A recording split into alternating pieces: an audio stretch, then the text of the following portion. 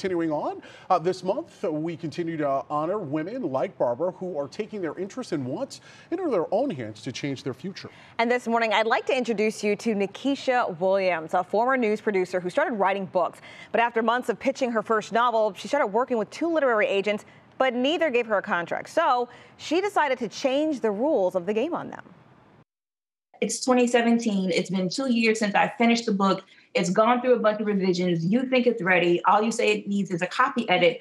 I'm going to start working on self-publishing this by the end of the year, unless you sell it to a major publisher. So now, as a full-time author and self-publisher, she says she works more hours than ever before and has to stay focused during the day to juggle becoming an entrepreneur, a mother, a wife, and more. And one piece of advice she has for people working full-time jobs who want to leave to pursue their dreams is to have a financial safety net to help you in case you run into tough times.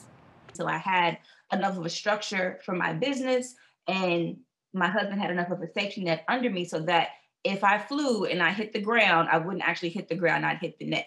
So make sure that you have a plan, work the steps, and do the things that you want to do now for your business or your entrepreneurial journey while you're still working that full-time gig.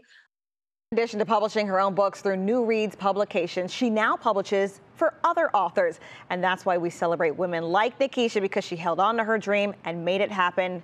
And it's just an example of how you can too. And I'll have a link to her website where you can actually purchase her books, as well as check out the other authors that she now publishes for on our website, WKYC.com. Well, congrats to Nikesha. She definitely is an inspiration. Yes, she is. She's amazing and a personal friend. So I'm always in awe of her. Yeah. Well, one of the other things